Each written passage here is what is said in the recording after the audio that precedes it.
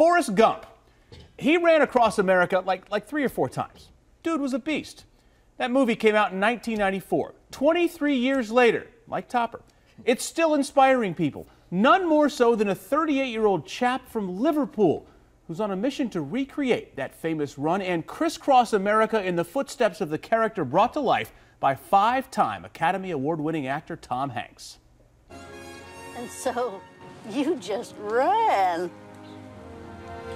Yeah.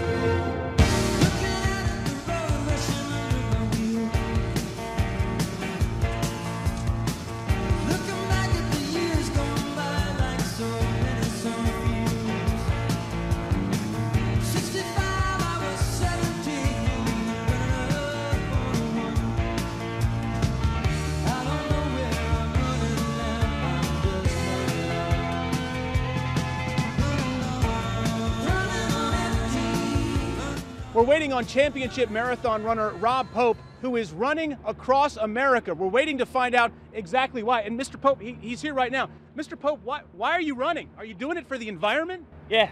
Are you doing it for women's rights? Yeah. Are you doing it for world peace? Yeah. Are you doing it for animals? Yeah.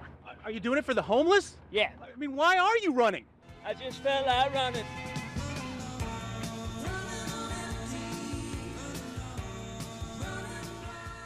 He's a world championship runner.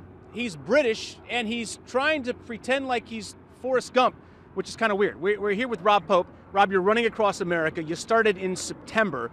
What's going on? Yes, I set off from Mobile, which in the book of Forrest Gump is where he actually sets off because Greenbow doesn't exist in real life. The main thing that we have to address is what the hell were you thinking? Why are you doing this? Well, the main reason why I carried on beyond Santa Monica is to raise awareness and obviously funds for my 2 charities, which are the World Wildlife Fund, based in Washington, and Peace Direct as well. I feel like you have an unhealthy obsession with this movie. Dave, my cameraman, how many miles did you run today? 0. Mary Grace, how many did you run? None. I didn't run any miles today. How many miles did you run today? So far about 20, but I'm only about halfway through. Okay, that seems a little bit crazy. So Mary Grace is actually here with us. She's a booker for the Dr. Phil show. So if you want to get the help that we think you need, all you have to do is say the word. Yeah, maybe. I think he's probably a better judge than me, that. Rob was a great sport. Get this, he's actually going to be taking a little bit of a break on Monday. Only running 26 miles. He's running the Boston Marathon. Oh. Yeah. 26.2, Yeah. right? Did a rapid fire Q&A with him. It's on my Facebook page, Adam Longo TV. Check it out.